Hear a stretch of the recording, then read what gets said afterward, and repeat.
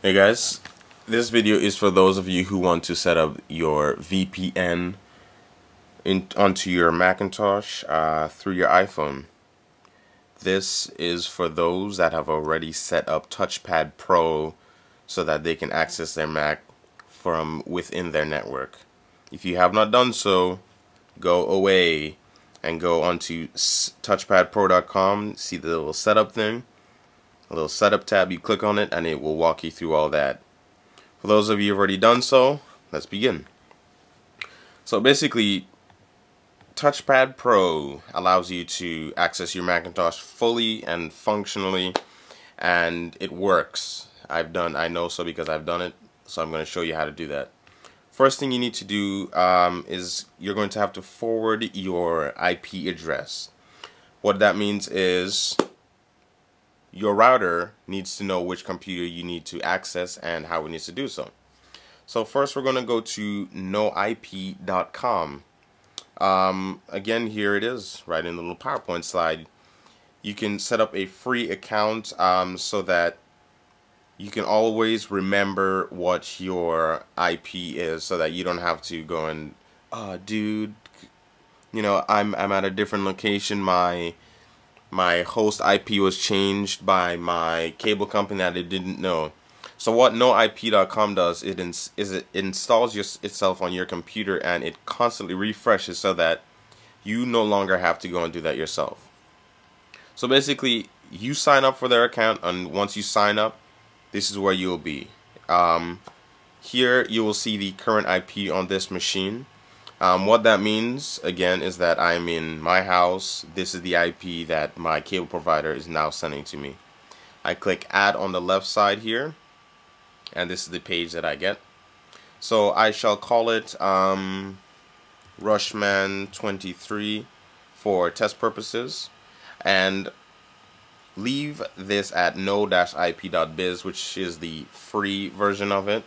The other ones you have to pay for, so let's stick with the free as we are already cheap bastards. Once you have already saved this, your IP address again will be the same thing from here to here. Nothing else changes. You don't need to add anything. Just click create host.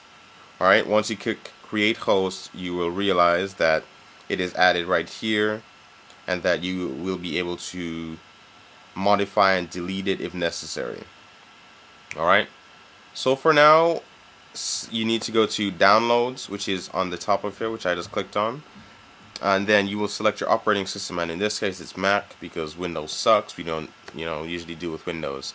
If you have OS X.5 or better, click here. Alright, so once no IP is open and on your machine, this is what you're going to see here. You're going to first see this, and you're going to go, oh, what the heck is this? Remember the password and username that you created from noip.com? This is where you enter it. So in my case, it would be this at gmail.com and my password. So then I click OK. And what it's going to do now is going to log into your online account. So now I was going to retrieve, and there we go. So basically, make sure this is not checked. It's only because I've already done this before. Make sure that that is selected. Okay, and again, remember that this is for test purposes to show you how to do this. Obviously, I'm going to change this. That doesn't even exist, actually. So now that that part of the venue is finished, we need to go to our airport. First off, I have an Airport Express. So basically, we're going to go onto utilities. So we can go either to the application and then go to the utilities, or we can go Command Shift U. Double click Airport Utility to open, and it shall discover my Airport Express, which is this. So, okay. So basically, I'm going to just go through this so that you know what your airport needs to look like. First off, base station. A lot of other configurations tell you that you need to allow configuration over Ethernet WAN. You do not need to do so. Completely ignore all of that. and that's pretty much all you need to do in this area. Under your internet settings, NAT needs to be enabled. We're going to get to DHCP in just a second. So what that means is you need to click enable default host at this IP address, sorry, and then you need to enable NAT port mapping protocol. Alright, so you don't have to update anything just yet. Then you're going to click on the DHCP, and you're going to go to DHCP reservations. Now what this is here is you're going to assign your machine a static IP address so that your IP never changes, and then you're in Europe and you need to email yourself a file and you're screwed. So basically you're going to call this MAC. I'm going to do it by MAC address, and I'm going to show you how to get that just shortly. What we're going to do is now going to go to click on the Apple and then about this MAC. This little thing will show up. Click on more info, and then you're going to scroll down to network. And under network, you're going to scroll all the way to the bottom, and here you will have your MAC address. You're going to copy that, and then you're going to close System Profiler, and you're going to paste your MAC address right in there. And here is where you give your reservation IP, whatever it is that you want. Alright, so I've already done this. I've given mine 1.2. So that means it's done. Allow SNMP. Allow SNMP over WAN. This is under the Advanced tab. Under port mapping now is where we're going to set up the tunnel through which your iPhone is going to come into your Mac. We're going to click the addition button, and we're going to choose a service. The simplest and easiest way to do this is Apple Remote Desktop.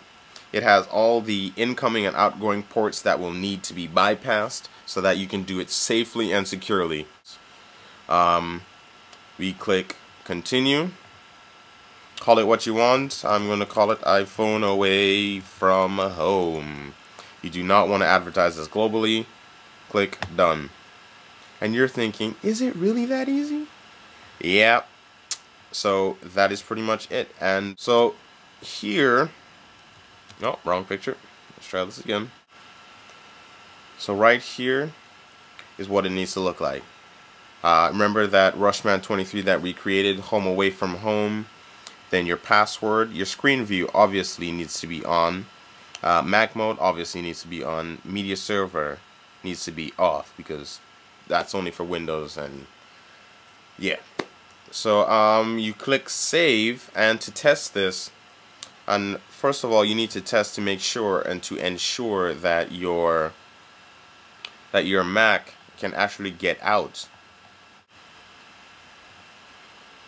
So what we're going to do is go to a website by the name of canyouseeme.org, and here it is. So here on the top left corner is going to ask you for your IP and what port.